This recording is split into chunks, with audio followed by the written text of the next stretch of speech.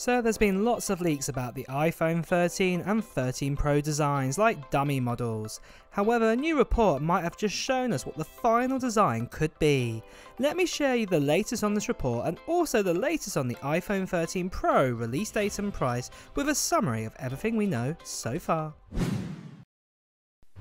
Hi, it's Matt here. So welcome if you are new here and welcome back if you follow my videos already. For everyone new, this video will be giving you the latest leaks or reports first, followed by the release date and then a summary of the iPhone 13 models with the prices.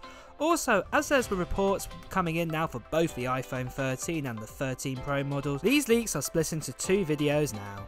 So moving on, it's now July and it's been a month since WWDC. We now have public betas for all of Apple's new OSs, including iOS 15. iOS 15 is giving iPhone users new FaceTime features and iMessage changes, to name a few. However, we're expecting a few more software tweaks for the iPhone 12s or the iPhone 13 and for them to be married up with the new hardware put inside. So let's first talk about that report of what looks to be the final design for the iPhone 13 Pro, and you'll see why in a mo. So this year, like most years, the upcoming iPhones are perhaps the most frequently leaked handsets out there. But while we're used to seeing renders and dummies of the iPhone 13 range, the latest leaks seems to be a little bit different. Benks, a Chinese smartphone case maker, has shared photos of iPhone 13 chassis models on Weibo, what is basically a Chinese social network if you didn't know.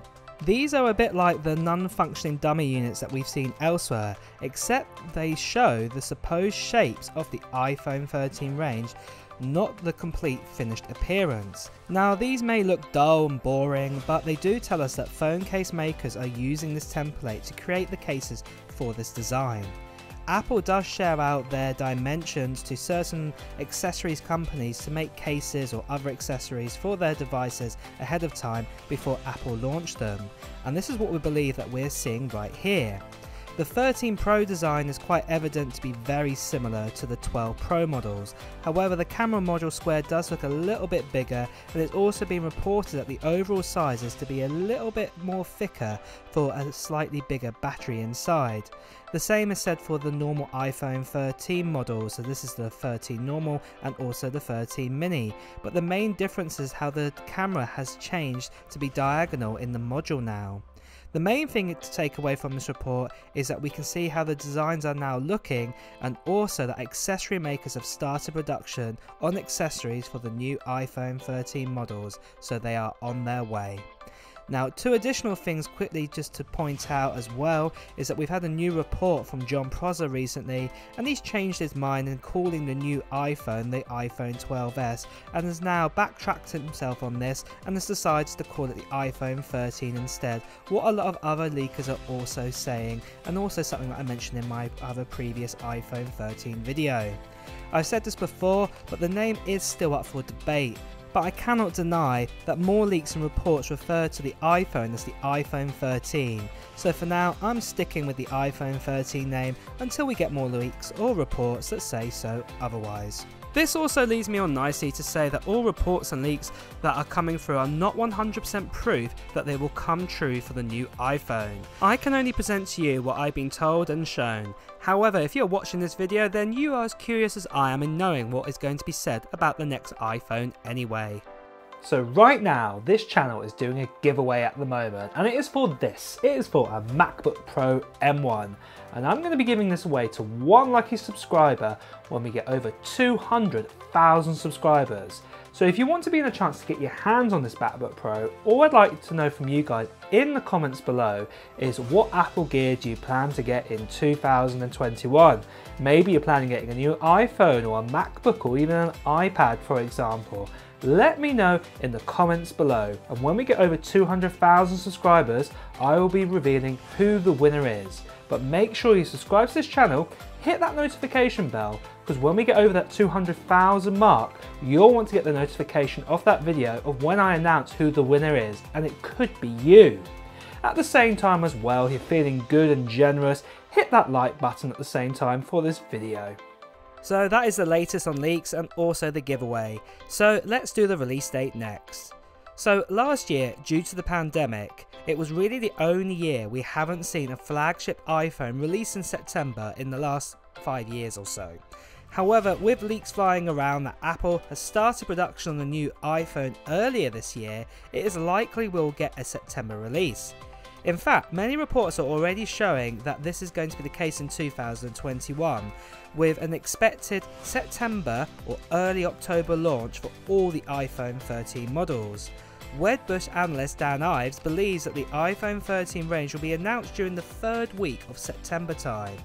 That would be a little later than usual, since Apple tends to launch iPhones in the first week or second week of that month, but this information does suggest that we may be seeing the iPhone 13 release date as September 24th. I should point out this is a fairly good guess, and it's based on taking Ives' prediction at face value.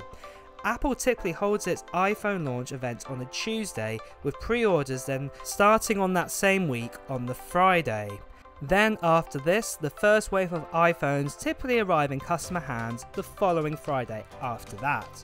So this means if Ives is correct, we could be seeing the iPhone 13 launch on September 14th, then pre-orders opening on September 17th, and then the release of the iPhone 13 on September 24th. However, at the end of this year, we will also see other Apple events for other Apple products like MacBooks, iPads, Apple Watch and AirPods and loads more.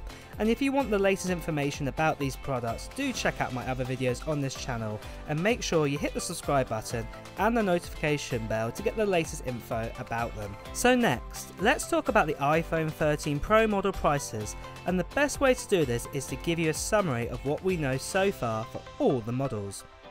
Let's start with the summary of the iPhone 13 Pro. As I said, many more leaks will come along and they'll be added to this list, so this was subject to change as it were, but this is everything that we know so far.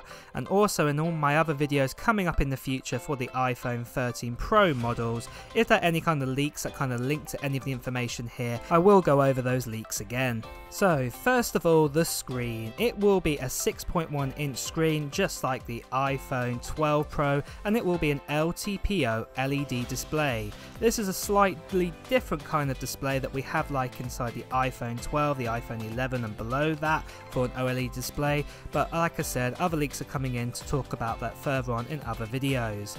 But the resolution of this display is 2532 by 1170.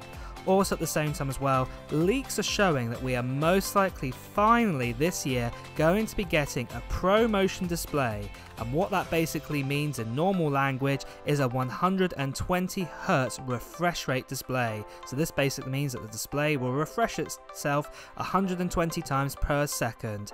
And finally, the iPhone 13 Pro would have caught up with kind of Android rivals that also give this option right now.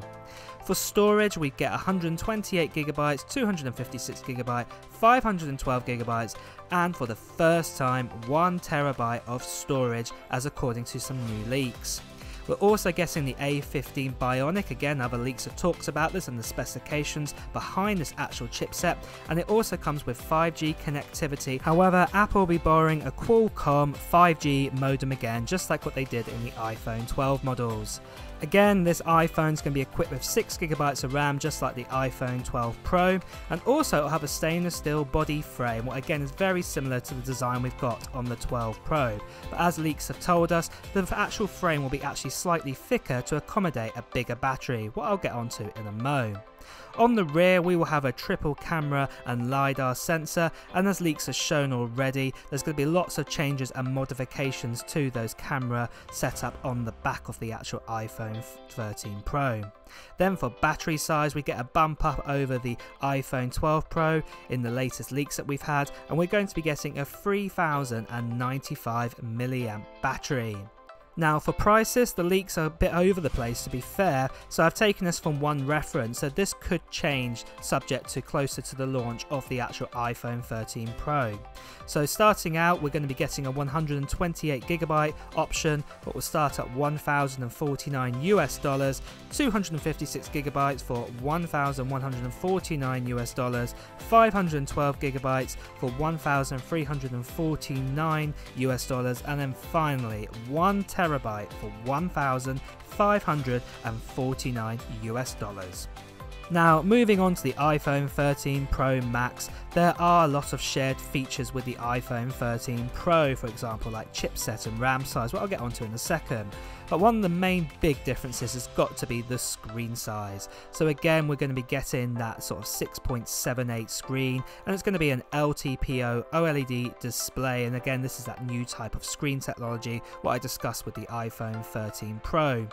The resolution on this display is going to be 2778 by 1280, and again, it's going to be finally getting a Pro Motion 120Hz display, as many leaks have shown this. Again, storage sizes are very similar to the 13 Pro, where we get 128GB, 256GB, 512GB, and finally a 1TB storage option, as we have seen in previous leaks.